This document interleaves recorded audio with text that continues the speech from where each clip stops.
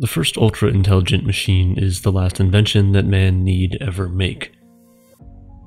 The statement was made by mathematician Irving John Good in 1965. He was envisioning a machine smarter than any human who had ever lived, one that would design even smarter machines and leave humans in the dust. Now, while we haven't created an ultra-intelligent machine, we have successfully created something that could end our species, but if used correctly, could also save us. In the history of our species, we've been remarkably skilled at inventing and using tools to further our civilization. From the stone axes and spears of our ancestors to steam engines and computers, the knowledge and intuition used to create these tools has allowed us to improve the quality of our lives tremendously. Today we stand on the precipice of a new invention, artificial intelligence, the next chapter in our story, but unlike the tools of the past, AI could do both harm and good. So what if we invented the wheel but didn't know how to use it? So what if the light bulb was never imagined? If these inventions failed, the most likely outcome is that our civilization would probably just continue the status quo. But with the addition of AI, things are about to change. On the one hand, a sentient AI, if that's even a possibility, could dethrone humans as the smartest species on Earth and try to take over the planet for its own benefit. But if we can harness the power of artificial intelligence and put it to good use, it could potentially save us and the entire planet. This is how AI will save humanity.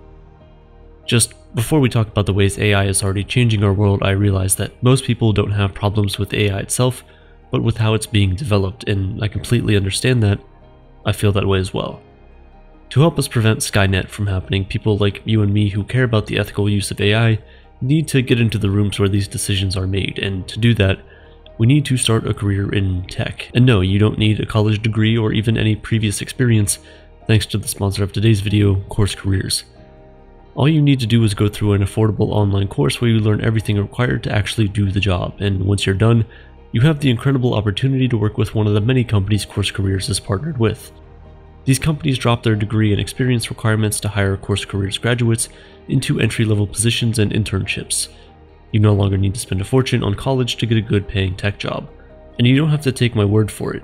This is Nyla. She's a 19-year-old who went from being a Starbucks barista to making over $60,000 in a remote technology sales career, and here's Ben, who went from being a college dropout working as a middle school janitor to making $80,000 as a tech sales rep working fully remote.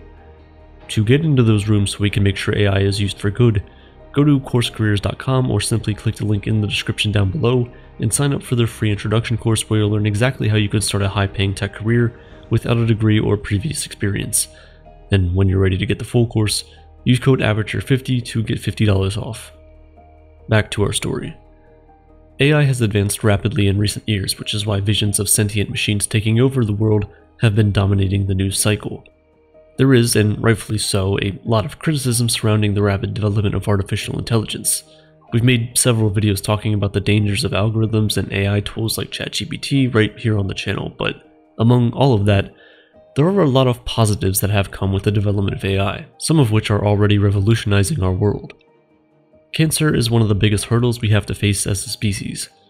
Research shows that if you live long enough, cancer will eventually kill you if you don't die of something else first. 1 in 2 people in the world will develop some form of cancer during their lifetime. The numbers are scary, but they might not be for much longer. Artificial intelligence is helping to advance cancer treatment by quickly understanding how cancerous cells become resistant to anti-cancer drugs. AI tools can help to massively improve cancer drug development and use. Pharmaceutical companies are using AI to scan through large volumes of data and use predictive analysis to figure out which molecules are best suited for use in medication to fight cancer. And it's not just theory.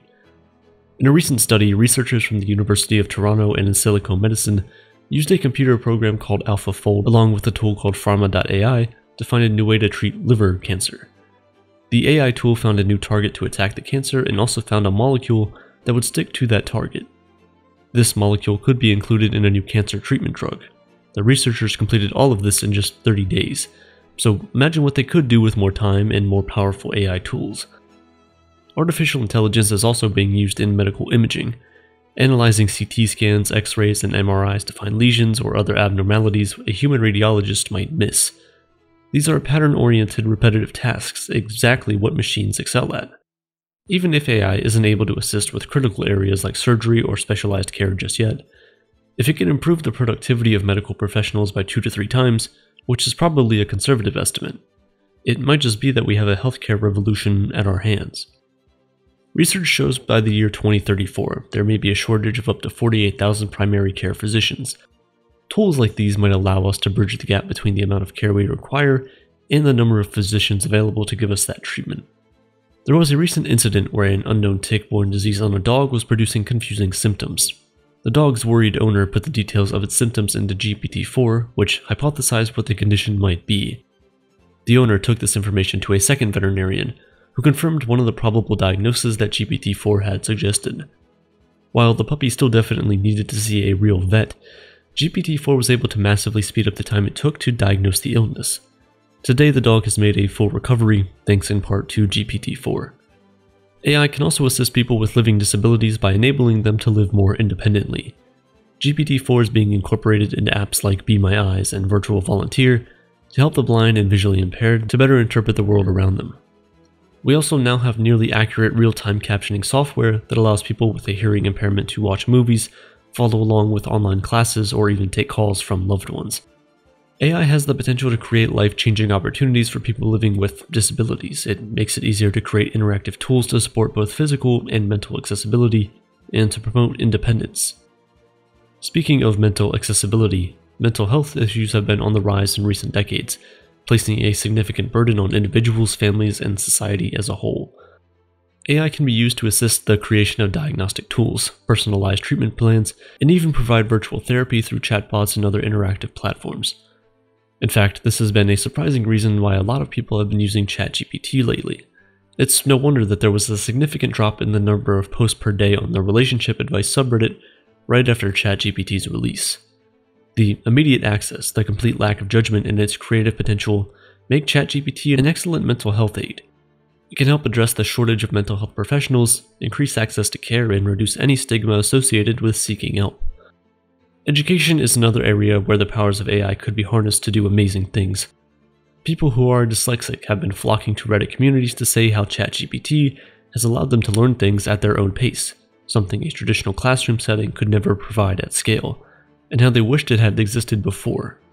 We've had online classes before, yes, but though they were accessible, the content was never tailored to each person's individual needs.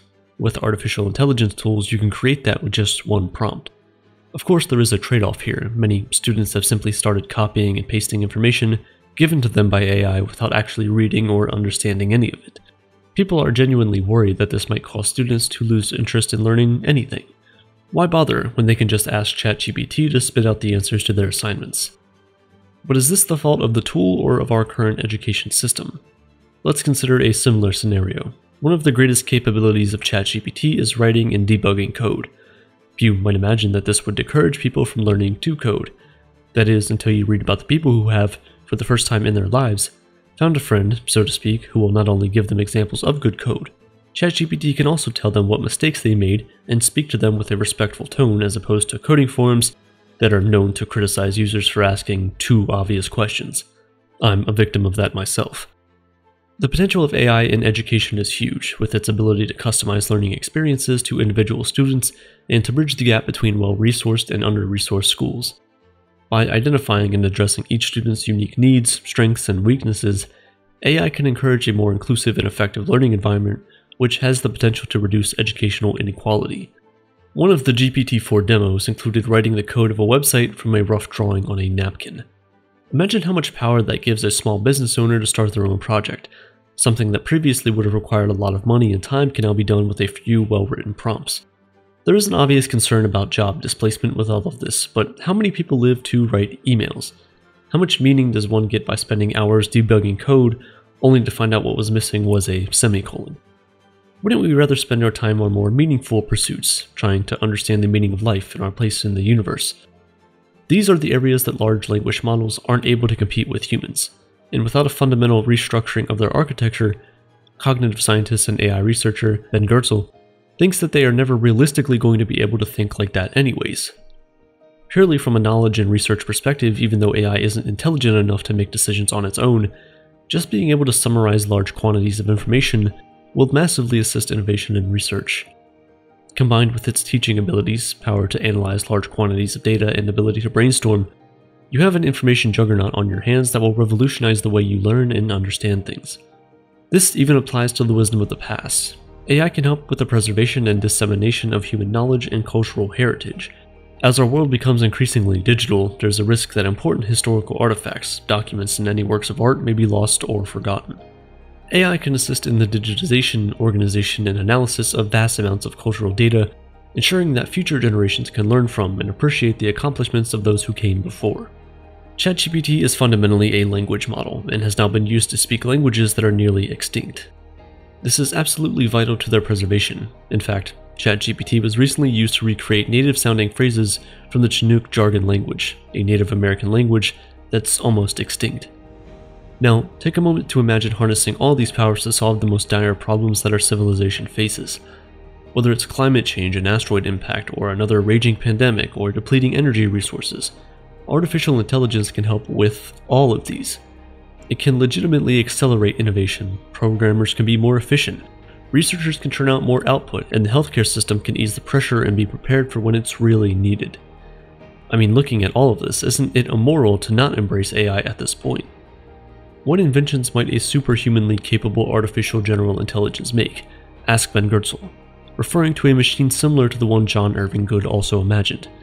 Perhaps little things like curing cancer, death, and mental illness, solving climate change, space travel, mind uploading, cheap food, fusion energy, an era of abundance in which nobody has to work for a living, and people can focus on social, spiritual, artistic, and intellectual fulfillment. Or as AGI researcher Joshua Bach put it, there may be a 10% probability that people will die if we build artificial general intelligence, but there is a 100% probability that people will die if we don't. Especially you.